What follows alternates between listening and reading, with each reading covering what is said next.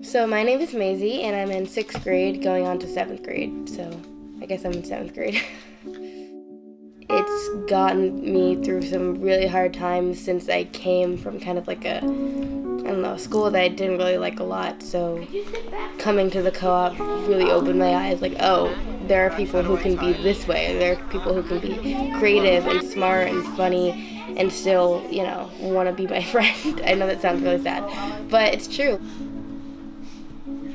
No matter who they are, no matter where they came from, no matter where they're going, they are going to be right for the school only because this school is going to accept them and include them for who they are, along with the kids, the parents, the teachers, everyone else around. They're going to love your child because they're who they are. So they don't have to change, they don't have to adjust themselves, they don't have to be a different person. They don't have to be like, okay, I have to be a different person because I'm entering a new place. Like, they don't have to do that. They can be who they are because they're around everyone else who is who they are. Yeah,